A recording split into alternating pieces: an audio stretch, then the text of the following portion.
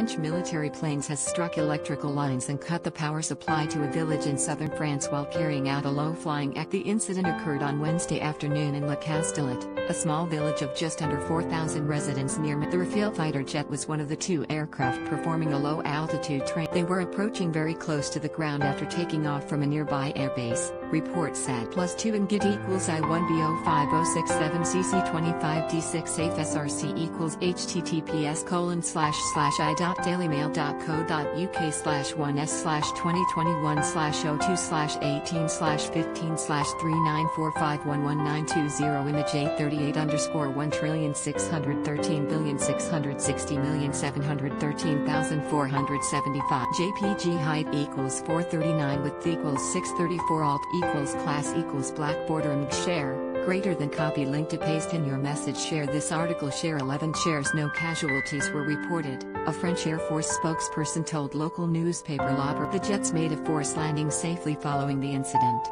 A fire was triggered by the fall of the electrical cables, but the blaze was quickly contained, La Provence newspaper report. An investigation has been carried out for the incident, which was described as extremely rare by French authorities. Benoit Gouin, the mayor of the French village, said the two aircraft were flying so low that it was so low that I said to myself, it went under the power lines, he told local news outlet. +2 and GIT equals I223F071A63CF48SRC equals https://i.dailymail.co.uk/1s/2021/02/18/14/39449936 image 825_1,613,659,411,200 JPG height equals 423 width equals 634 alt equals class equals black border image share greater than copy link to paste in your message. The local official, who was driving at the time, added that he came across section electric cables hanging on the ground. One of the planes hit the line and cut it.